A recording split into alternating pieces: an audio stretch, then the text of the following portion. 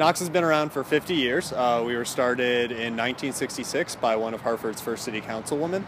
Flashing forward to today, we manage over 20 acres of community gardens in the city, which grows about $400,000 worth of produce with the community.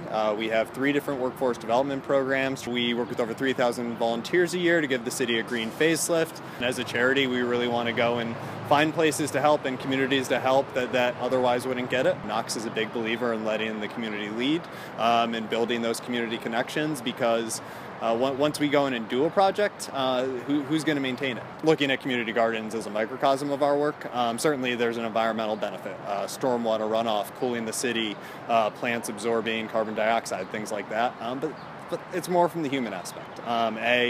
There's food security in our community gardens. There's effectively a neighborhood watch group. Instead of having people behind closed doors, all of a sudden they're out together in what was previously a piece of vacant land, really developing a community feel, learning how to actually work with their neighbors, meeting new people. It's an incredibly important thing, and from studies we know that community garden actually increases property value. We know community gardens drastically contribute to overall neighborhood connections and awareness. So you may see something green and think it's a simple thing, but really it's one of the more powerful things you can do to connect people in an urban environment. Special thanks to the Hartford Foundation.